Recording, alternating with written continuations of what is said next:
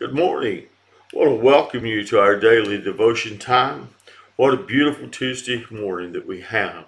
We want to begin our day with God and spend just a little bit of time with the Lord and so that our day can start in the right way. We're looking at the third verse of 2nd John. Grace be with you, mercy and peace from God the Father and from the Lord Jesus Christ, the Son of the Father, in truth and in love. Now, before we unpack a little more of that verse, let's pray. Father, thank you for this day. God, I pray that may you lead, God, direct our path in the way that will glorify you in Christ's name. Amen. Grace, undeserved, unmerited favor and blessings of God. You know, the depth and the richness of the heart and the mind of God, the kindness, the love that dwells within the very nature of God. God's grace covers all areas of life, and it is an absolutely wonderful aspect that God imparts to you and I.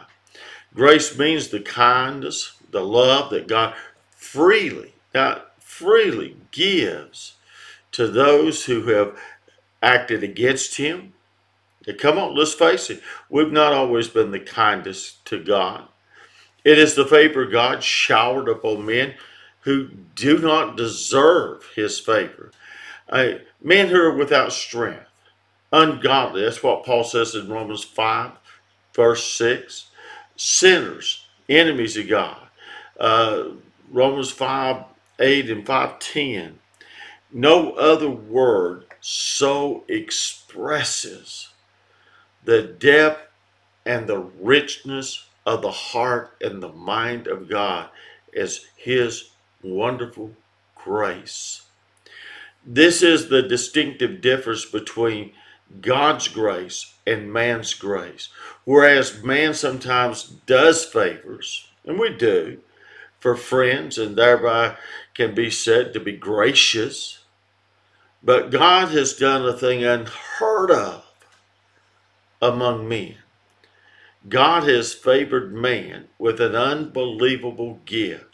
God has given his very own son to die for his enemies. God's grace is not earned. It's something completely undeserved and unmerited. Paul writes in Titus chapter 3, I believe it was verses 4 and 5.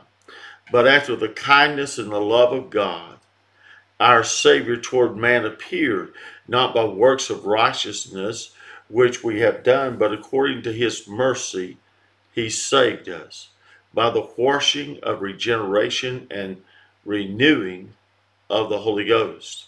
Now, God's grace is the free gift of God. God extends his grace out toward mankind.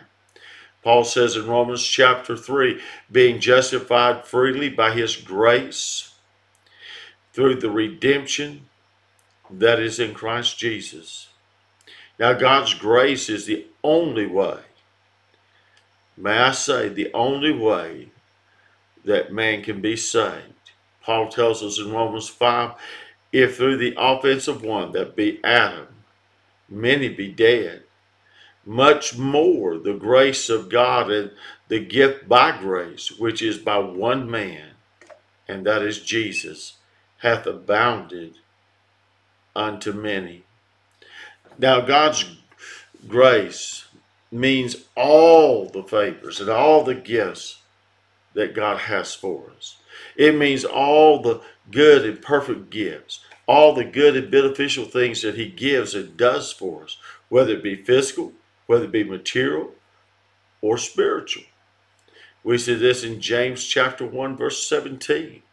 And Paul writes in the book of Ephesians, in whom we have redemption through his blood, the forgiveness of sins according to the riches of his grace. Now, as you ponder through your day, I want you to think about a couple things. Why is grace something that you absolutely do not deserve. Could it ever be possible to pay God back for his grace?